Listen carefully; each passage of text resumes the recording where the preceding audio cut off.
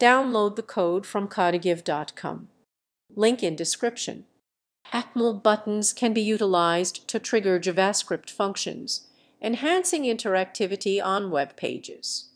Typically, buttons are defined using the button or input type button elements. By attaching an event listener, such as onclick, developers can specify which JavaScript function to execute when the button is clicked.